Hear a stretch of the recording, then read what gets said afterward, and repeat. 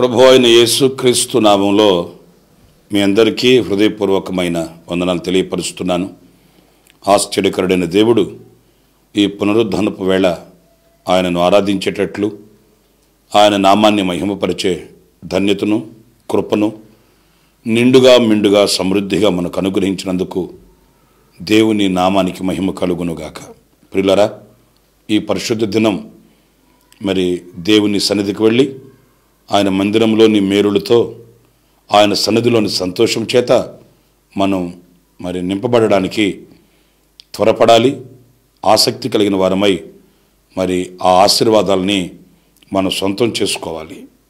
మంచిది. పరిశుద్ధ గ్రంథంలో నుండి ఒక చక్కటి మాట మనం చదువుకుందాం.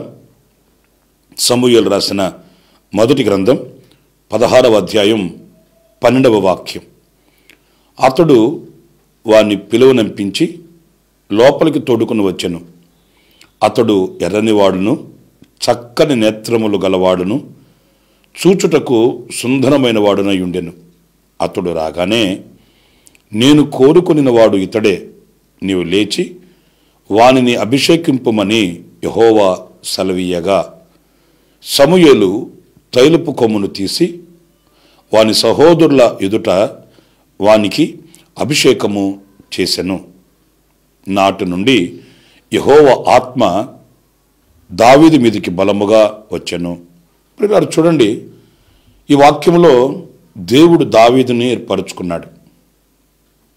ఎందుకు అనంటే, ముందుగా అభిషేకింపబడిన సౌలు దేవుని దృష్టికి హేయమైన కార్యములు చేసినందుచేత దావీదుని దేవుడు ఏర్పరచుకొని ఉంటే, దేవుడు సమూయేలు ప్రవక్తను పంపించి దావీదుని అభిషేకించాడు. ఇప్పుడు చదివిన వాక్య భాగంలో ఉన్న చరిత్ర అదే.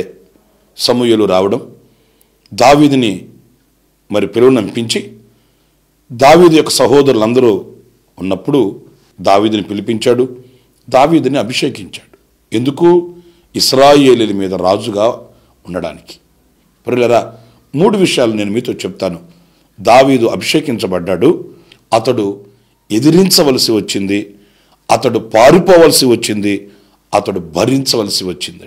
ఈ చరిత్రలో మీరు చూడండి, ఈ 3 అనుభవాలు కనిపిస్తాయి. దావీదు ఎదిరించవలసిన, అంటే ఒక శక్తి కలిగిన వ్యక్తిగా పరిగణించబడుతున్న వానిని ఎదిరించాడు. దేవుడు మన ఎడల సంకల్పించిన ఆ సంకల్పానికి మనం చేరాలి, ఆ సంకల్పం నెరవేర్చబడాలి, ఆ గమ్యంలో మనం నిలవాలి అని అనుకుంటే ఎదిరించవలసిన వాటిల్ని మనం ఎదిరించాలండి.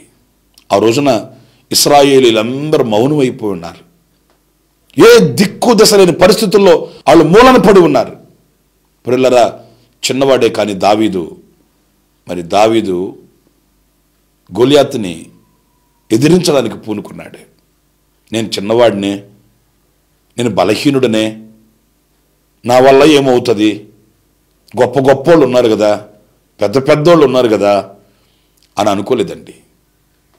దేవుడు దావీదుని ఏర్పరచుకోవడంలో గల కారణం, దేవుడు దావీదుని రాజుగా అభిషేకించి రాజసింహాసనం మీద కూర్చుండబెట్టాలి అన్న దైవ సంకల్పానికి కారణం దావీదులో ఉన్న ఆ పోరాట పటిమ, ఆ పోరాడే అనుభవం, ఎదిరించే అనుభవం. దేవుని వాక్యంలో కూడా వ్రాయబడి ఉంది. ఎఫెసీయులకు రాసిన పత్రిక 6వ అధ్యాయం 11వ వాక్యంలో, మీరు అపవాది తంత్రములను ఎదిరించాలి అని రాయబడి ఉందండి.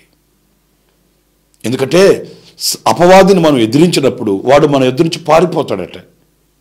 ఆ ఎదిరించే మనసు మనకు లేక, ఎదిరించే శక్తి సామర్థ్యతలు మనకు లేక ఈ రోజున అడ్జస్ట్ అయిపోతున్నాం, సర్దుకుపోతున్నామండి. లోకస్తుల్ని చూచి, లోకంలో ఉన్న వాటిని చూసి అందరూ ఎలాగా ఉన్నారా, మనం ఇంత నిక్కచ్చిగా బ్రతికితే, ఇంత ప్రతిష్ఠించబడిన వారముగా మనం నిలబడితే సమాజంలో మనం బ్రతకగలమా? ఇలాంటి చిన్న పొరపాట్లు, ఇలాంటి చిన్న కార్యక్రమాలు మామూలే కదా అన్నట్లుగా అడ్జస్ట్ అయిపోతూ సర్దుకొని పోతున్నందువలన దేవుని యొక్క నిత్య సంకల్పం మనము అనుభవించలేని, లేక దేవుని సంకల్పం మనలో నెరవేర్చబడలేని పరిస్థితుల్లో నిలిచి ఉన్నామని చెప్పడానికి సందేహం ఏమీ కూడా లేదండి. ఈరోజు చాలామంది క్రైస్తవ్యంలో, నేను అనకూడదు కానీ ప్రియమైన దేవుని బిడ్డలారా, క్రైస్తవునిగా మనకు ఉండవలసిన ప్రాథమికమైనటువంటి పద్ధతులను కూడా విడిచిపెట్టి లోకస్తుల వలె సిద్ధపడి లోకస్తుల వలె మారిపోయి దైవ ఆశీర్వాదాన్ని పొందుకోలేని అభాగ్యులుగా ఈ రోజున నిలుచున్న వారిని ఎంతోమందిని చూస్తున్నాం. ప్రియులారా, సాతాను తంత్రములను, అపవాది యొక్క ఆలోచనలను గుర్తించి మనము ఎదిరించాలట. అంత మాత్రమే కాదు, గ్రంథంలో 2వ అధ్యాయం 1వ వాక్యంలో చూస్తే అక్కడ లయకర్తని బహుబలముగా ఎదిరించుము అని వ్రాయబడి ఉందండి. లయకర్త సాతాను యొక్క అనుభవం అది. సాతాను ఎప్పుడు కట్టేవాడు కాదండి, కూల్చేవాడు. సాతాను ఎప్పుడు ధైర్యపరిచేవాడు కాదు, అధైర్యపరిచేవాడు. సాతాను ఎప్పుడు నాటేవాడు కాదు, పెళ్లగించేవాడు, కూలదోసేవాడు. లయకర్త. ఆ లయకర్తని మనం ఏం చేయాలి? ఎదిరించాలని వాక్యం చెప్తుంది. ప్రియులారా, గమనించండి. ఈ రోజున నాశనకర్త అయిన ఈ లయకర్త అయిన సాతానుని ఎదిరించి దేవుని నామమందు కట్టగలిగే వ్యక్తులుగా మనం ఉన్నామా? లయకర్తను ఎదిరించి దేవుని నామము పేరట దేవుని శక్తిని పొందుకొని నాటే వ్యక్తులుగా మనం ఉన్నామా? లేక ఎదిరించలేక లయకర్త లయపరుచుచూ ఉంటే, నాశనం చేస్తూ ఉంటే, మా కర్మ ఏనాడు చేసుకున్న దోషమో ఏనాడు చేసిన పాపమో అన్నట్లుగా విసిగిపోతూ దైవ ప్రణాళికకు దూరంగా ఉన్నామా? మనం ఎప్పుడైనా గొప్ప కార్యాలు చేయడానికి పూనుకుంటే దేవుడు ఎప్పుడు మనల్ని వెనక్కలాగేవాడు కాదండి.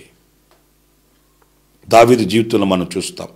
చిన్నవాడే కానీ గొప్ప గొప్ప పనులు చేయడానికి పూనుకున్నప్పుడు దేవుడు దావీదును చూసి, నువ్వు చిన్నవాడివి, బలహీనుడివి, నువ్వు త్రోసివేయబడిన వాడివి, నీ ఇంట్లోనే నీకు విలువ లేదు, నీ తల్లిదండ్రుల జ్ఞాపకాల్లోనే నువ్వు లేవు, నీవేంటిది చేసేది అని అనలేదండి. గొప్ప కార్యాలు చేయడానికి దావీదు పూనుకున్నప్పుడు దేవుడు బలమైన హస్తం దావీదుకు తోడుగా ఉంచాడు. ఎక్కలేనంత ఎత్తైన కొండను ఎక్కించాడు. గనుక నా ప్రియులారా, మొదట మనకు ఆ ఎదిరించే అనుభవం కావాలి. సాతానుని, వాని తంత్రములను, లయకర్తని, వాడి కుతంత్రములను ఎదిరించాలి. అప్పుడు వాడు మన యొద్ద నుంచి పారిపోతాడు అని వాక్యం చెప్తుంది.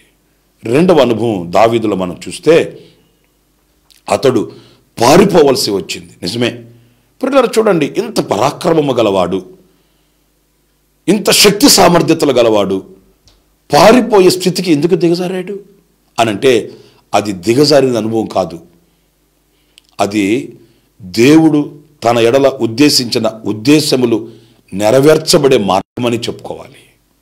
కొన్ని సందర్భాల్లో మనం పారిపోవలసిన అనుభవాలు అంటే శిరస్సు వంచి విధేయులమై మౌనముగా ఉండవలసిన పరిస్థితులు మనకు ఎదురైనప్పుడు ఆ స్థితిలో మనం సహించలేమండి.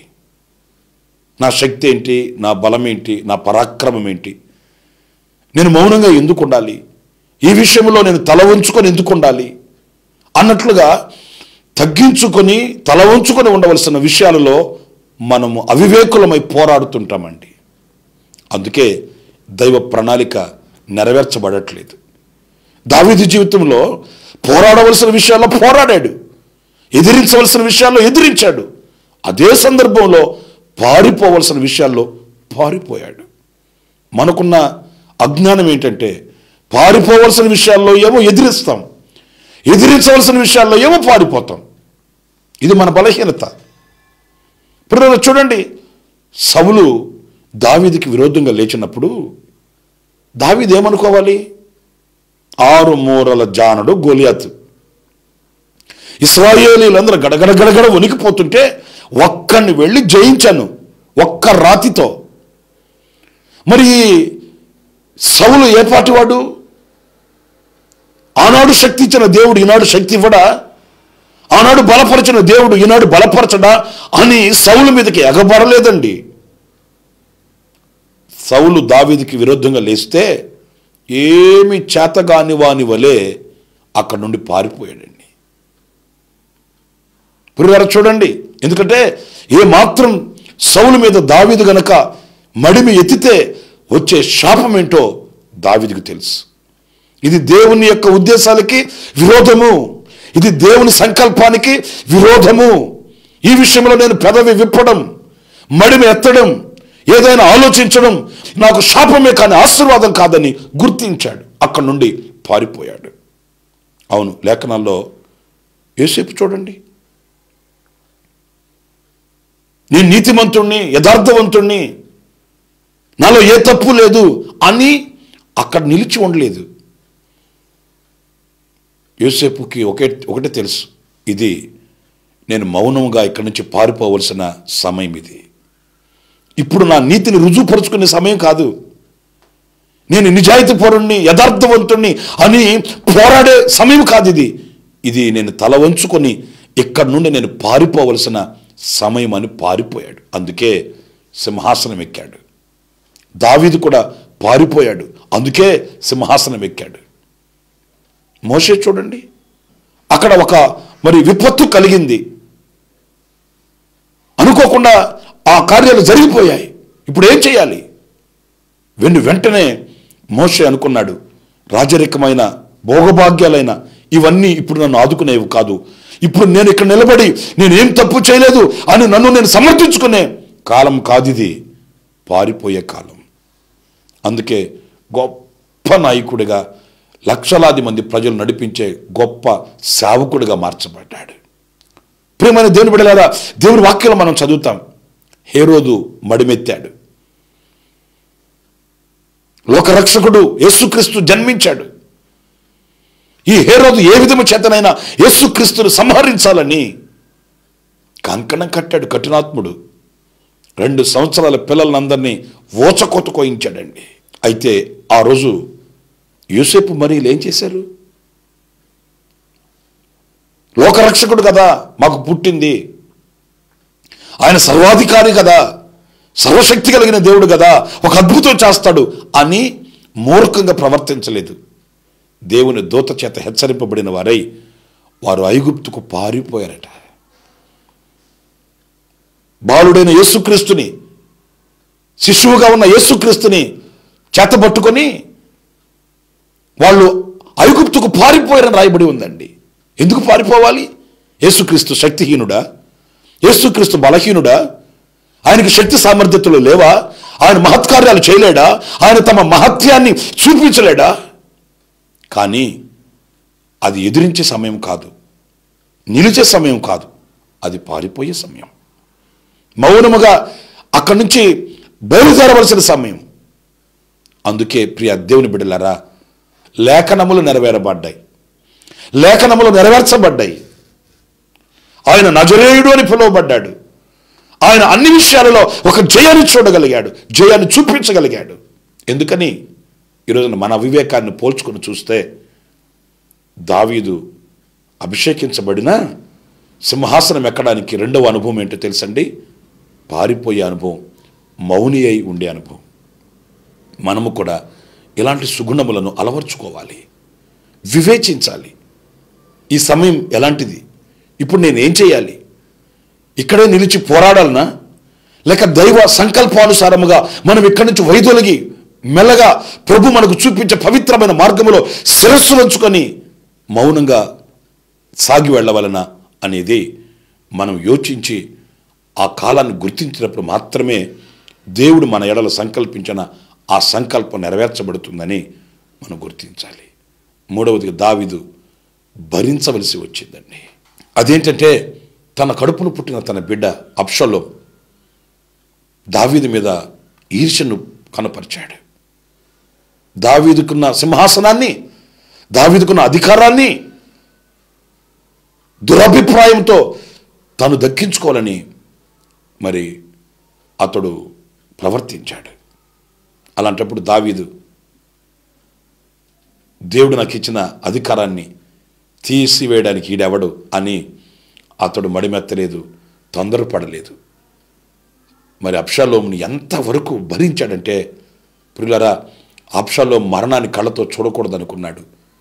అతని కొరకై రాజ్యాన్ని వదిలిపెట్టాడు, అరణ్యానికి వెళ్ళిపోయాడు, ఆకలికి ఆకులు మేశాడండి. నేనంటాను, అంత శూరుడైన వానికి, అంత శక్తి కలిగిన వానికి ఏంటి దుస్థితి? దావీదు భరించాడు. ఒక విషయంలోనే కాదు, దావీదును దూషించిన వారిని భరించాడు. హింసించిన వారిని భరించాడు. మనం కూడా భరించాలి. కొన్ని విషయాల్లో మనం సహనాన్ని కోల్పోతుంటామండి. నేను ప్రభువుని నమ్ముకున్నాను, నాకు సర్వశక్తి కలిగిన దేవుడు తోడున్నాడు, నేను ఎందుకు సహించాలి, నేను ఎందుకు భరించాలి, ఏదో ఒకటి దీన్ని పరిష్కారం చేసుకోవాలి అని తొందరపడుతుంటాం. కాదు కాదు, దేవుని సంకల్పం నెరవేర్చబడి దేవుని ఉద్దేశాలలో మన పట్ల ఉన్నటువంటి ఆ కార్యాలు సఫలం కావాలి అని అనుకుంటే మనం భరించాలి. దావీదు పరిస్థితి ఒక్కసారి మీరు ఆలకించండి. చేతగాని వాడి వలె ఒక్కనికి భయపడి మంచుకు తడిచి, ఎండకు ఎండి, ఆకలికి అలమటించి, దీనంతటికీ కారణం ఏంటంటే ఆయన ఆ భరించి సహించే మనస్సు గలవాడు గనుక మరి దైవ సంకల్పానికి అప్పగించుకున్నాడు. ఇదిగో ఈ సంవత్సరాంతంలో మరొకసారి నేను మీతో చెప్పగలిగింది కూడా అదే. ఒకవేళ తొందరపడి దైవ ఉద్దేశాలకు విరుద్ధంగా, దేవుని చిత్తానికి విరుద్ధంగా పోరాడుతూ ఏదో సాధించాలని సాహసించి ఉంటే ఈ సంవత్సరాంతంలో పశ్చాత్తాప్తులమై, ప్రభువా నీ సంకల్పానికి నేను విరోధిని కాకూడదు, నీ చిత్తమే నాలో నెరవేర్చబడాలి, నీ సంకల్పం నాలో నెరవేర్చబడాలి, మీ ఉద్దేశములు మాలో నెరవేర్చమని మనల్ని మనం ఆయన పాదశీలకు అప్పగించుకుంటే దావీదును అభిషేకించి సింహాసనం ఎక్కించిన దేవుడు మన ఎడల ఆయనకున్న ఉద్దేశాలు కూడా రాబో సంవత్సరాలలో సంపూర్ణమవుతాయి. మనం కళ్ళతో చూడగలుగుతాం, హృదయమార సంతోషించగలుగుతాం. అలాంటి కృప ప్రభు మనందరికీ అనుగ్రహించునుగాక. ఆమేన్. తలలు వంచండి, ప్రార్థన చేసుకుందాం. దయాదాక్షిణ్య పూర్ణుడా, కృపా సత్య సంపూర్ణుడా, యేసయ్యా మీకు వందనాలు. దావీదు అభిషేకించబడినవాడు, కానీ ఎన్నో పాఠాలు నేర్చుకోవలసి వచ్చింది.